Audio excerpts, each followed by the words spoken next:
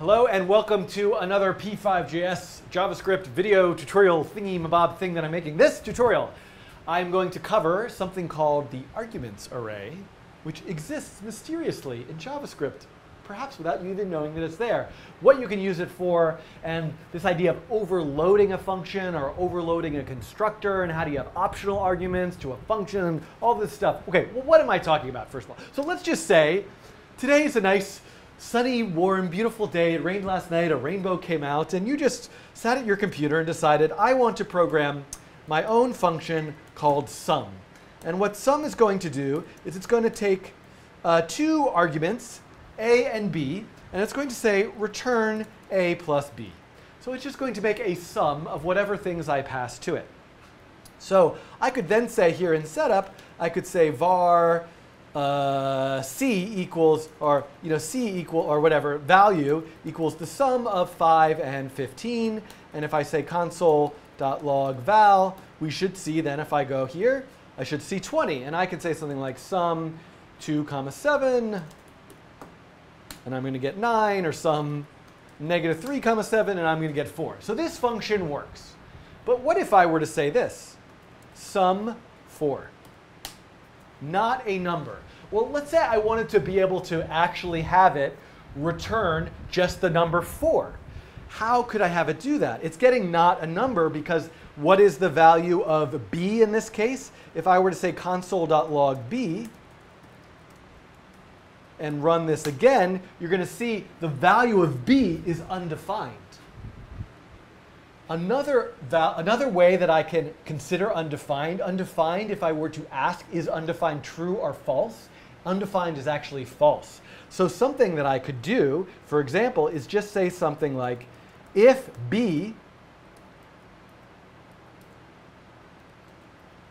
return a plus b, otherwise return a.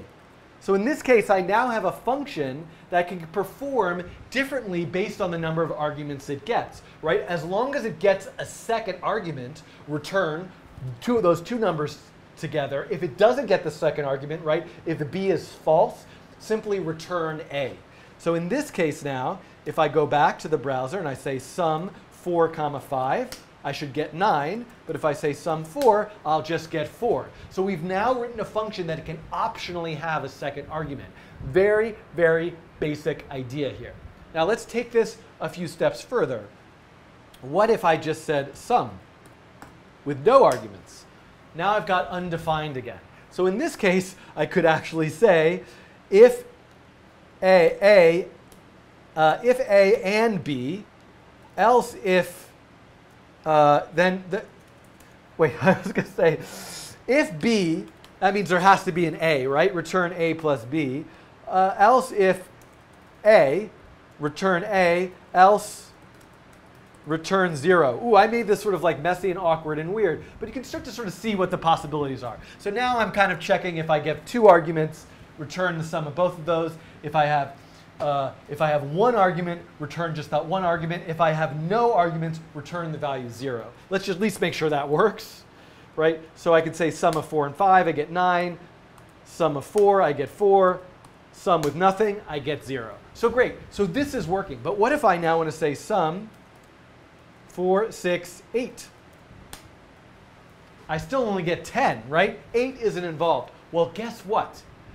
Anytime you call a function in JavaScript, the arguments to that function, 4, 6, 8, those things get placed into what? An array.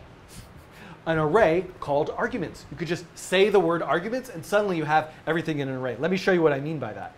If I go back to the code and I just say here, I say console.log arguments,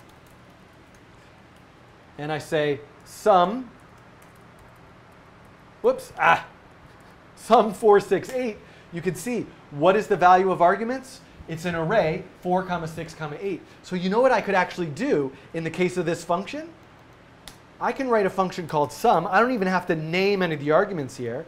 I can say there is a value at 0. I can then go through the length of the array, I starts at 0, I goes all the way up through all the arguments, val plus equals arguments index I, and then return val. This is now a function that can take any amount of things, any number of arguments, 0 arguments, 5 arguments, 10 arguments, 20 arguments, and it can loop through and add them all together. So now, here, I could say things like sum 5, and I have, oh, whoops, sorry. I think I didn't reload it. Sum 5, I have the number 5. Sum 5, comma 6, I have the number 11. Sum 5, comma 3, comma 2, comma 5, comma 1, comma 10, comma 11, comma negative 5, comma 3, comma 3, 33. 68. Somebody confirm for me that that number is correct. It's going to take any number of arguments and loop through all of them. So you can think of all sorts of interesting possibilities that this might open up for you in how you write a function. I could also name those arguments too as well. So like, for example, I don't know why I want to do this, but I could name the first argument, and I could also say return val plus a. So in this case, this is a little bit weird, but if I say sum 1, comma 2, it's going to add 1 and 2 and then add 1 to it again. So I would get the number 4. A little bit silly, but you can see that you can both use that arguments array, and you could also optionally name those arguments coming in. So there's a lot of possibilities of things you can do here. Now, let me make this even, just to make this even more a little bit stranger, what if I want my function, let's say I were to create an array. So I have an array that has the values 5, 3, 6 in it. So I know I could say 5, 3, 6 with sum, and I'm going to get 19. Did I leave that weird extra plus a thing in there? I want to take that out. Run this again. I'm going to make that array. I'm going to do this 14, right? So what if I also wanted to be able to say sum array? In this case, look what it did. Something crazy happened, because it actually tried to add 0 with the array, but then it tried to make the array a string and it concatenated together. JavaScript just tried to figure something out, but this isn't what I want. I want that if you pass this function an array as its argument, that you're going to add the elements of that array. So how would I do that? Well, what I want to do is I want to check. I could put this back in A. I could say if A is an instance of array, and I think capital or like this. So this is a kind of keyword in JavaScript, instance of, that can determine what kind of argument you passed in. So you could say like, oh, well, if the function receives a string as its argument, it should act this way. But if it receives a number as its argument, it should act this way. So if A is an instance of array, and I'm actually going to call this ARR, then what I want to do is do exactly this algorithm, but instead of using the arguments array, I just want to use that actual array. So now I'm going to say array.length and add all that up, right? So if you get an array, loop through that array and return the sum of everything in that array. If you don't get an array, then loop through because there's just a sequence of numbers, then use the arguments array. So now I have like all sorts of possibilities here for how this function could perform. So now I can say, let me have sum. It still works if I give it 5, 3, and 6. Now if I make an array, 5, 3, and 6, and I say sum of that array, I should also get that same number. And if I were to say array.4 equals -1, and look at that array, whoops, I have an undefined array index 3 equals 2. And look at that array again. And let me clear it. Look at that. Look at the array. And now if I say sum array, I should get 15, which is right. 14 plus 2 is 16, minus 1 is 15. So now I have this function which can both receive an array. Now, unfortunately, I can't do this, right? I would have to write, as an exercise for yourself, if you want a tricky exercise, how could you now write this function so that it can have mixed arrays and regular numbers and still add all those things together? OK. Yes, so in the chat, some people are saying I could use the apply function and other types of things to like put the array into the arguments array, and that's a great suggestion. Maybe I'll cover that in a separate video. But right now I just want to look at different ways that you can have flexible arguments for a function. And this often comes up in the case of making objects, like a particle object. So let's take this a little bit further. And let's just say that this is going to be a program. And I'm just going to take this and comment it out for right now. And I'm going to say, let's say I'm writing a program with some sort of particle object. And the whole point of this particle object is that it has a position, which is a vector. And I'm going to make that vector width divided by 2, height divided by 2. And then I'm going to have a function called show, which, what does that function do? It draws a circle on the screen at that vector's x and y. And maybe fill.255. And I'm going to say here, I'm going to say var p. P is a new particle. And then p.show. Now, you can see I run this program and I get that circle appearing in the center of the window. Now let's think about all the possible ways I might want to make a particle. For example, I might want to make, and let's do this differently now. Let's say there's an array called particles. And what I'm going to do is I'm going to say particles index 0 is a new particle. And then I'm going to loop through and I'm just going to call show on all the particles in that array. So this is essentially the same program. But the reason why I want to show this to you, right, is that I want to be able to say things like this. Well, particles index 1, what if I could make a particle this way? What if I could say this?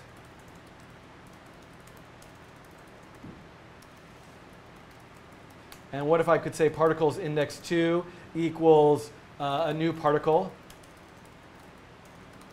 with that particular vector? What if I were to say this? Particles index 3 equals a new particle. Let's make this 150, 100, 100, 150. Now, I'm not so sure I really want all of these, but you could imagine an object you might be able to, in your code, you might want to make particles. And sometimes you make a particle with no object, no arguments, and it always puts it in a default location. Or you could specify the location as 2 values, an x and a y. Or you could just pass in a vector, and it would put the particle at that vector. Or maybe for some reason you were getting data from a text file and you're reading in strings. And what if you give it 2 numbers separated by a comma? How would you deal with it then? This is the kind of scenario that can come up in many things that you might want to program. So let's see if we can get all these particles to appear on the screen. So one thing that I might do here, first of all, is let's give it 2 arguments, an x and a y. So one thing we can do is say this, and actually I'm gonna change it from having a position vector just right now, I'm going to change it to just having an x and a y. So one thing I could actually do that you'll see is I'm going to say this dot x equals x or 100. This dot y equals y or 100. This would cover me for these first 2 cases, right? I'm basically saying I want to take the value that comes in or some default value if it's false. And in this case, it would be false because it would be undefined. No value would come in. So let's actually say I want to make the particle at 150, 50, and we could see we should see 2 particles now, right? So this is and let me give all the okay, it doesn't really matter. The point is you can see now when the particle gets 2 arguments coming in, it uses those 2 arguments, like 150, 50. When it doesn't get those coming in, it uses 100, 100. So this is 100, 100, and this is 50, 150. That's that second particle. Okay, so those 2 cases are covered. Now what about this third case? What if I'm passing in a vector? So one thing I can do is I can say, okay, well actually, right here I can say if this dot x is an instance of a p5.vector object, then this dot x equals x dot x, and this dot y equals x dot y. Now, this is a little bit weird because I'm sort of stuck in this place of I named that first argument x, So now x is kind of this vector. I still have to call it x. So I might actually want to just use more generic names like a and b. In this case, so I can say if, and I'm not saying if this dot x. I'm saying if a is an instance of p5 vector, do this. Otherwise, go back to this other idea. So now I'm checking. I've got three possibilities. One is I've gotten a vector, or another possibility is I got nothing, or I got two separate values. And we can run this again. You can see now I have three of them. All three of those worked. And I have one last possibility, which is this string. So I can also say else if a is an instance of string, I guess. I forgot. There's a sort of funny thing with strings that I forgot about, because this if a is an instance of string is not actually checking if a is just text, but if it's an actual like fully formed string object in JavaScript. And let me just show you, this is a little bit of an aside, but it's kind of worth it since it might come up. Let's say I create var s equals test.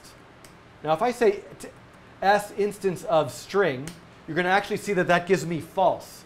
But if I were to say s is a new string with the text test in it, right? It's actually like a whole string object now, and this will actually return true. But in most cases, I'm just going to be in the land of saying s equals test.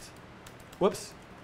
Something like this. So another function that I can use in JavaScript is type of, and I can say type of s, and I'll actually get the word string back. And so I think in this case I could say else if type of a equals string, whoops, then now let's see if that works. I'm going to run this, and you can see that came through. So since that came through, what I need to do now is say I can use like a.split by a comma, and then I can say this dot x equals number, nums index 0, and this dot y equals number, nums index 1. So split takes something, takes the string. So let me do this actually. So let's say s is 100, the numbers in a string, 100 comma 150. And what I want to do is I want to say nums equals s dot split by a comma. S dot split by a comma. So now nums is just an array with two strings in it. And so I could say nums index 0, but that's actually not the number 100, it's the string 100. And there's lots of ways I could probably convert it, but one way is I could just do this, convert it to a number, whoops, not numbers, number. And you can see now I have the value 100. So I'm just doing that in the code here. I'm saying, if I happen to get a string, split it up by the comma, then convert those two numbers, and we should see then another particle at 100 comma 150. So if I now run this again, we can see now I have 4 particles. So we've now written a constructor function that takes 2 arguments. You could give it no arguments. You could give it 2 numbers. You could give it a vector. You could give it a string. And it's going to figure out how to fill in the x and y based on what it gets. So this is one just kind of small instance of that. But there's lots of other scenarios where this could come up, where you want to write a function to arbitrarily handle a certain number of arguments of different types.